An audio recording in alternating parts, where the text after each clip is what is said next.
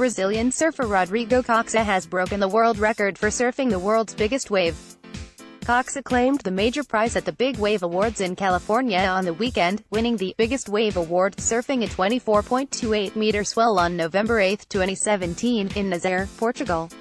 The record was officially recognized by the Guinness World Record, overtaking the previous record of 23.77 meters set by Garrett McNamara in 2011. But what made winning the award even more special for the 38-year-old was the fact he nearly died at the same venue back in 2014.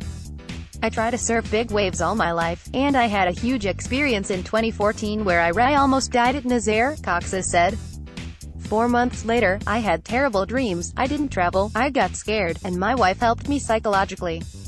Now, I'm just so happy, and this is the best day of my life." Meanwhile, Britain's Andrew Cotton claimed the award people don't want, taking out the "Wipeout of the Year" prize after his horror fall, also in Nazare.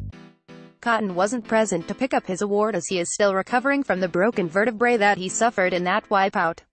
News